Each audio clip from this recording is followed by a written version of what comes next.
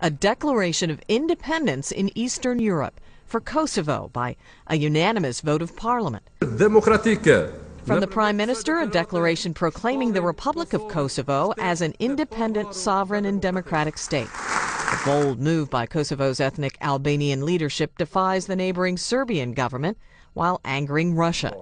The move, orchestrated with the help of the United States and key European powers, Kosovo is counting on quick international recognition as the world's newest nation. There was rejoicing in the streets with news of the vote, and celebration at this hospital with the birth of independence babies marking this day.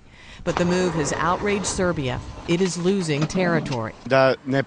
This Serb says the government will not recognize Kosovo ever and will not accept it. Russia says the vote sets a dangerous precedent for separatist groups worldwide. 90% of Kosovo's 2 million people are ethnic Albanian and Muslim. The rest are Roman Catholic, seeing little reason to stay joined to Christian Orthodox Serbia. For its part, Serbia is ruling out any military response, but says it will downgrade relations with any foreign government recognizing the independence of Kosovo. Nancy Lyons, The Associated Press.